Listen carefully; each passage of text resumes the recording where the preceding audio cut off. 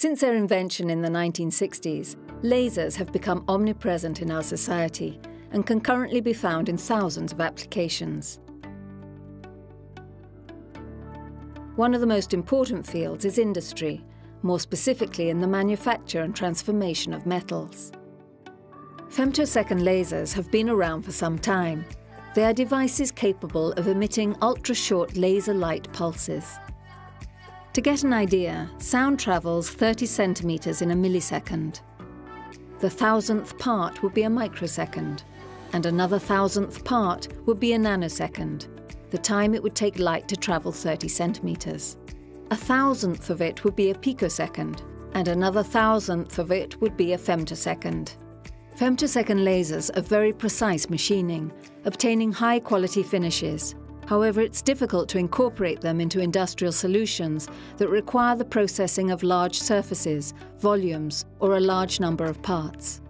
In this context, 6 European companies have joined around the Multipoint project with one aim: to develop a femtosecond laser system that can be applied to industrial manufacturing processes that require high productivity.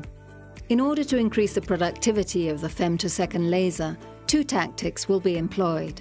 The first will be to increase the power of the laser. More specifically, a laser power source of 1.2 kilowatts will be developed, which means multiplying by 4 the power of current standard commercial lasers.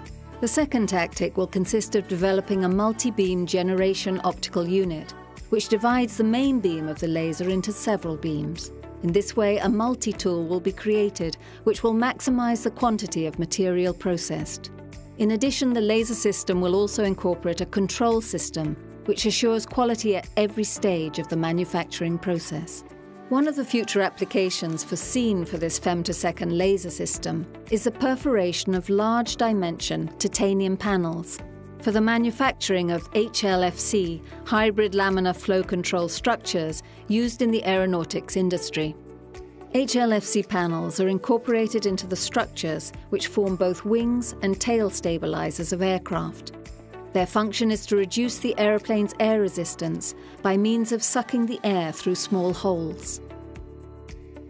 The main benefits of this application for the aeronautics industry would be increased quality of HLFC panels compared to current manufacturing processes, since it would avoid the need for other mechanical and chemical finishing processes.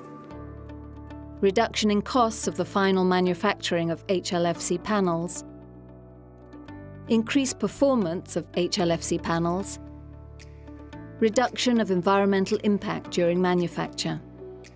Moreover, the application of HLFC panels on future aircraft will permit a saving of 9% on fuel use.